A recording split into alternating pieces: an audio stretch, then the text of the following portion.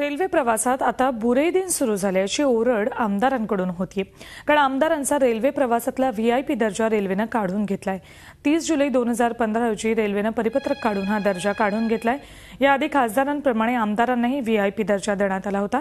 मात्र आता व्हीआयपी दर्जा काढून घेण्यात आल्यानं आमदारांनाही आता सामान्यांप्रमाणेच तिकीट काढून प्रवास करावा लागणार आहे। आता फक्त खासदार, त्यांच्यासोबत असलेला सहकारी, मिनिस्टर, न्यायाधीश यांनाच रेल्वे व्हीआयपी दर्जा देण्यात आलाय। मोदी सरकारच्या काळात आमदारांना बुरे दिन आले अशी टीका राष्ट्रवादी काँग्रेसचे आमदार प्रकाश गजभिये यांनी केली। त्यांनी रेल्वेच्या परिपत्रकाचा निषेध केला।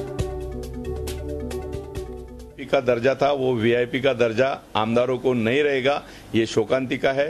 हम इसके लिए ये जीआर का निषेध करते हैं और आज तक कभी ऐसा हुआ नहीं। जो आमदारों के ऊपर जो अन्याय हुआ है, ये अन्याय हम कतई बर्दाश्त नहीं करेंगे। हम हमारी भूमिका और हमारी मांग पूरी करने के लिए हम विधानमंडल में यह जोरदार हम मांग रखेंगे, उसके लिए आंदोलन भी करेंगे।